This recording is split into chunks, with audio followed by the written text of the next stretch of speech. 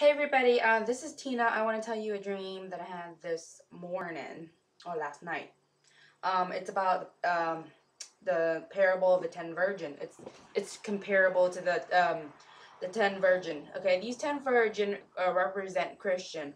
Five are wise and five are foolish. Okay, in the dream, in the beginning I was in like a cruise ship, supposedly in Noah's Ark, and somehow I was asleep and my sister and I just decided to branch out and we got into this one like a speeding boat or a motorboat or whatever, but it's a bed. And I was sleeping and she was, driving and stirring me. I mean, driving and steering me into another direction.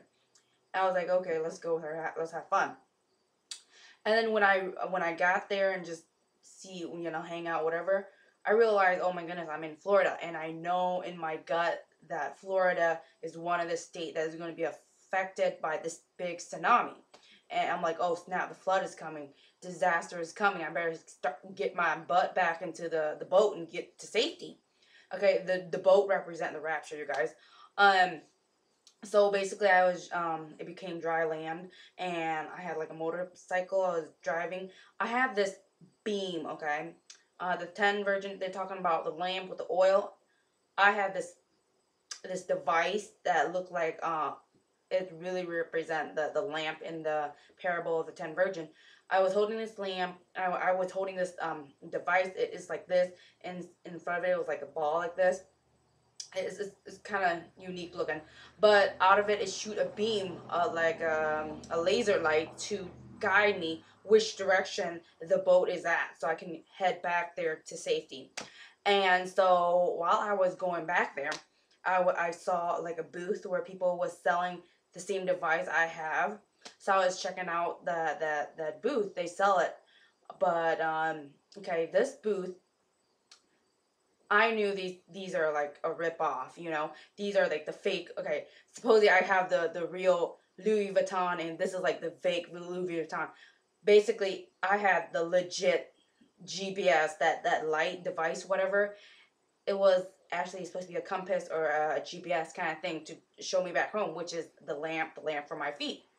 And I knew mine was the legit. They were selling some fake phony stuff that a lot of people was buying, and I was like, and it breaks super easy. It kind of looked like mine but smaller, but really crappy looking.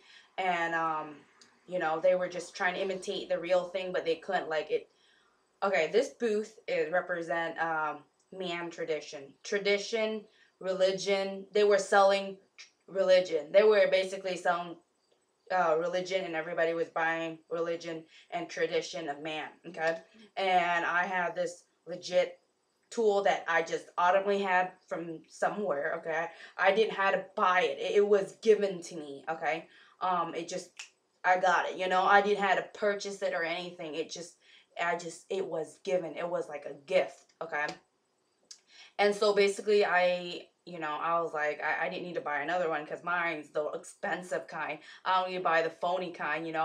And so they were basically selling a lot of people know God through tradition and religion of man, where they should be seeking God and the Holy Spirit of themselves, and have the legit stuff. And I'll get deep into that. And then I was, I forgot that. And then I went to another booth. Well, I was looking at my device. It came with a test battery, okay, and that battery was running really low. Like my light was running really low. My oil and lamp and the battery was running really low. And I was like, man, I better get some more. But in the bottom, it had like a spot for the double A battery. I was like, and it was empty. I was like, man, I should get some more batteries in case this one run out. And if this light comes out and I don't have battery, I am totally lost. Totally, like my this informed that I will be lost in the world. I will be like a lost stray sheep kind of situation. And so I didn't have any money on me. Okay, I would say time is money, money is time. And so I didn't have any. What God is saying, there's no time left. We have absolutely no time left. I was saved about 2 years ago, okay? for me, not having any time left, and if you guys get saved today, there's zero time left, okay? I think the mark and everything has gone, but as long as you're breathing, you still have time, okay? But you know how God can tell the future. Everything is done and sealed and everything is decided. You know, I have a feeling very that God have decided and put the mark on people already now. That's why God said, "Let the wicked be wicked, and let let the righteous be righteous." So whatever you are, you're either going to progress or you're going to get worse from this moment. Okay, from this moment, you know, I think that so I didn't have any time left. I didn't have any money, means time is money, and I didn't have any time left. There's no more time.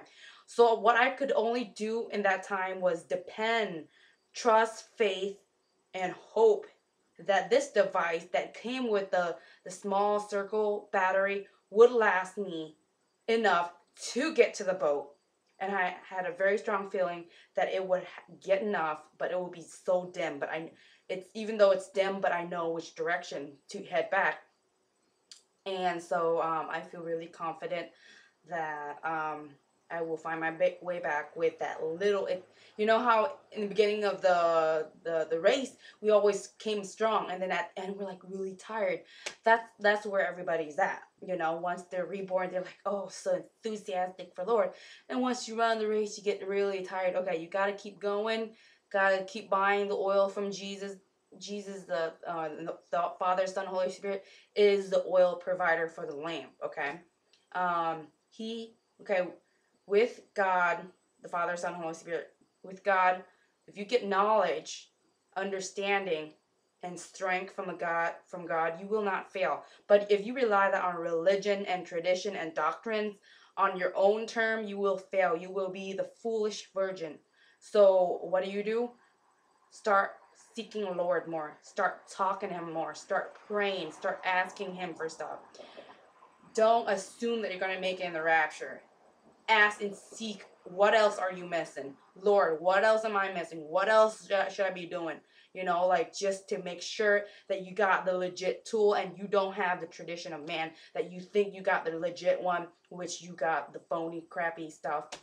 So all I'm telling you guys is Jesus, Father, this Father, Son, Holy Spirit, their word is the light for your path, okay? Righteousness.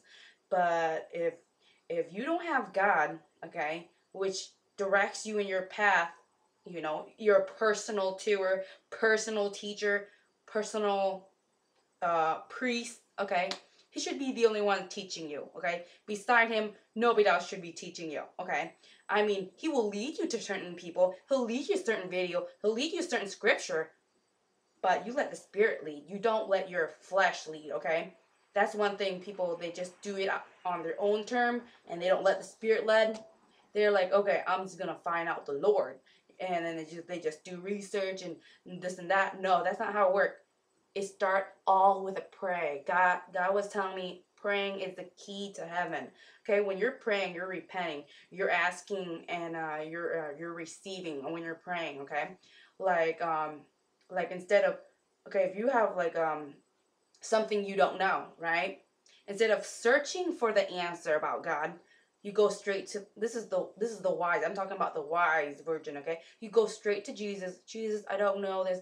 This is how it is to have a personal relationship because God still speaks. Another person, they'll like, oh, let me research. No. What you do is you pray, Lord, what's going on? Is this true? Start talking to him like you and I are talking. That's how we have personal relationship. But you have to have trust and faith that he's going to answer you. Check out my video about how to pray. Okay? When you start knowing how to pray correctly, okay? That, you know, forsake everything, forsake everything of this world and follow after righteousness, then God will come to you.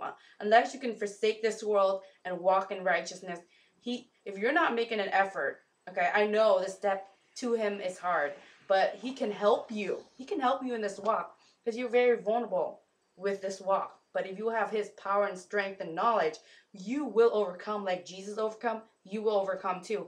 So all I'm telling you is start asking God for knowledge. Father, God say people perish for the lack of knowledge. So what do? Father, give me knowledge and wisdom about you. Don't let me be deceived, because you know the devil likes to deceive people. Ask the Lord that he keep you from deceivement, okay? Ask him that you're found worthy to escape all things that's coming upon this earth. Ask him to write your name in the book of life.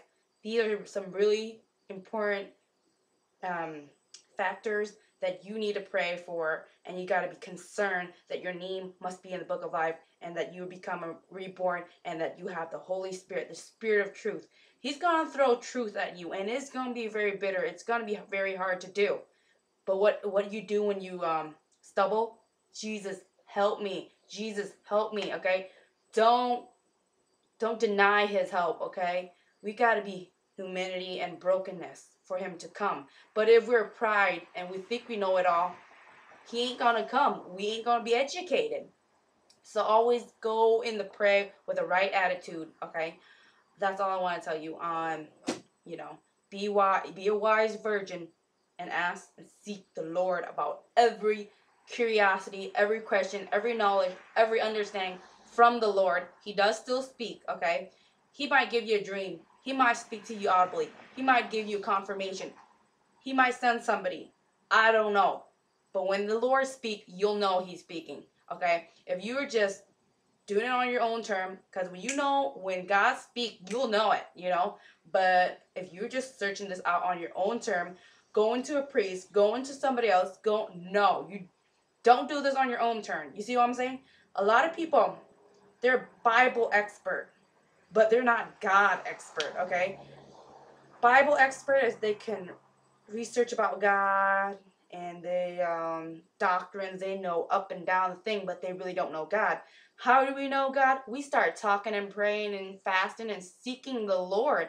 That's how we get to know the Lord, not through the things of this world, because God will never deceive us. God will give us 100% answer, where humanity can only give us 99% answer. That 1%, a blind person can lead you into a pit of hell, okay? Just remember that. So don't rely on your understanding. Seek God. Ask God, what's going on, Lord? What's this? What's that? Help me, Lord. That's how you have a personal communication relationship with the Lord. Though that's the path. But if God's telling you something and you do it, that light becomes brighter. It's that when God tell you something hard to do and you reject it, that light becomes dimmer. When you start obeying God and everything he tells you to do, that light just gets stronger and more powerful. His presence will be with you like all the time. When you obey him, when you call upon him, he'll be there. Like, I'm not even kidding with you. I'm not saying that I have it all, but as much as I know, what God is telling me is I got the legit stuff, and I need to increase my life. That's what it is. And so with the phony one, it can only with tradition and religion and Bible they can lead you so far. Okay, the tool is crappy. The phony stuff, they can lead you so far before they break. Okay, they can only provide you so much help before there's no cut and there's no rescue. But with God, okay, you got everything. When you got God, you got everything. So I'm just telling you, get God today, get saved today, okay? Ask him to come in your life and change you into a new creature. Unless you are reborn, you're not going to the gate of heavens. And forsake this world. The gate is very narrow, and we need to make it home. That's it. Bye.